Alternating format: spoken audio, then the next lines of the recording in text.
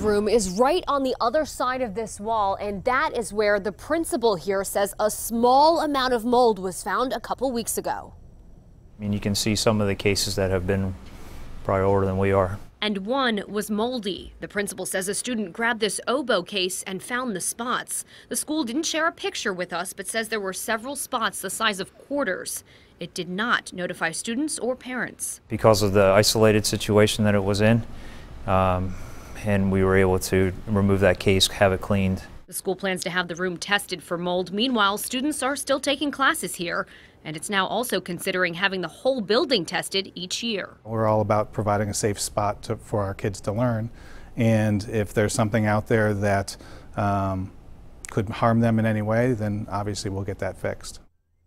The school also has a much longer-term solution. You can see that the band room is at the bottom of a hill here, and although there is a drain right here, when it rains really heavily, it is not enough to keep the band room dry. So over the next 3 years, it hopes to start building and move the entire school, or at least most of it, to higher ground. In Lancaster County, Caitlin Smith, News 8.